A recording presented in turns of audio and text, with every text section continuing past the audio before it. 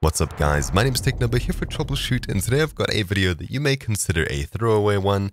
However, it may be useful to you if you're looking for this. So today I'll be showing you how you can change Valorant accounts if you have the game installed already.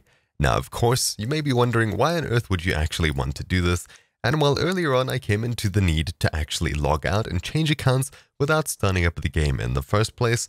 Don't exactly remember why I got to that issue, but I did, and I figured out a way of getting around it. So first of all, if you'd like to change accounts within Valorant, simply start up the game, and then when you're in game in the top left, simply open up this menu, and the second option on the bottom will be log out.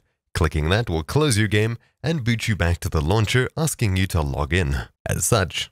So I'll go ahead and log in, and I'll tell it to remember my password. Of course, if you're not asking it to remember your password, then going through this whole method is basically pointless, because simply restarting the game will make sure that you need to put your password in again. So either way, we'll wait for this to finish. And then there we go. As you can see, we're back in the main menu logged in. So I'm going to go ahead and quit out of the game. The next time that I launch it up, it'll automatically put me onto that main menu screen where I can then choose to log out. However, assuming that you aren't able to get to that main menu screen or something else, there is a way to do this from the file system.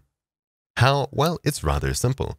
Hold start, press R, and type in %appdata% and hit enter. Then we'll go back a folder and we'll go into local. Then we'll look for Riot Games, open it up, Riot Client, and then data. Then you'll see this file over here as well as a cookies folder.